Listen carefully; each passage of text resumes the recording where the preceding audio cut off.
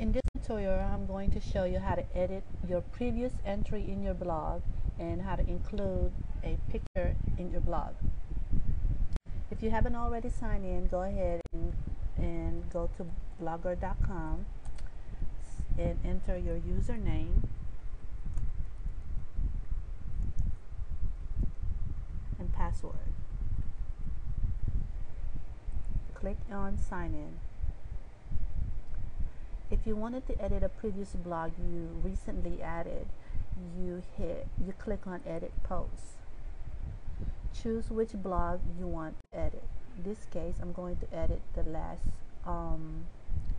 entry I've published.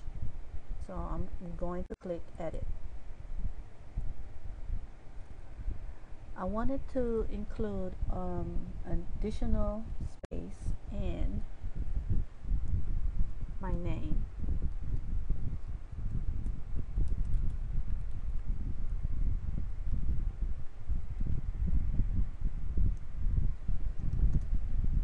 And I also wanted to include a picture with this post. So I'm going to click on add image.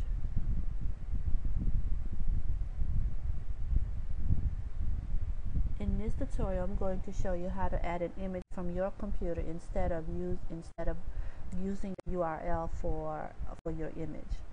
So we're gonna click on browse, and I've already pre-saved my picture, which is in my my desktop, and I wanted to use this picture. You have the option for left alignment, center alignment, right alignment, or none.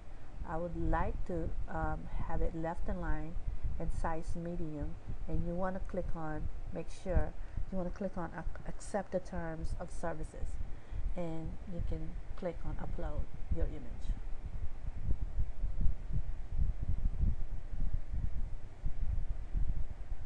Your image has been added, and you can click on done.